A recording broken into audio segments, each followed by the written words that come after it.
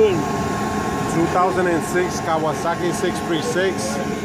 I'm gonna post this video just for other people that are gonna be looking into a product to stop leaks. This is what I bought.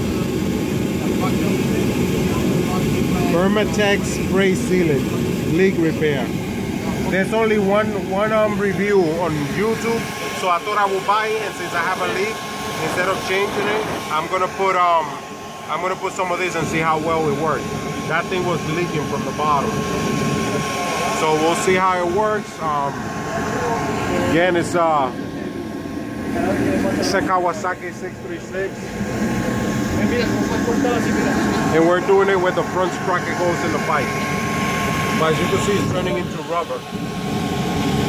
So that's what I want. I'm just making sure it doesn't adhesive to the metal and just in around the rubber. So remember, this is the product. We'll see how good it works. So I put about, I'll say like 4 coats so far, and it's turning like into rubber. See? But it's safe on the metal. The metal is not sticking.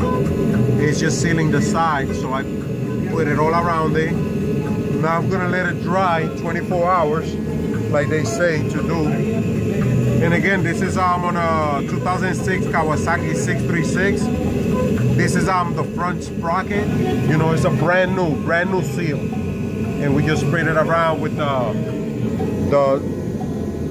Permatex spray sealant leak repair. So we'll see how good it works. You know, only one review on YouTube so far. So this will be the second review, and if it works, I'll add some letters in here and just let you guys know on the screen saying that yeah, it did work or no. All right, YouTube, hope it helps somebody out there.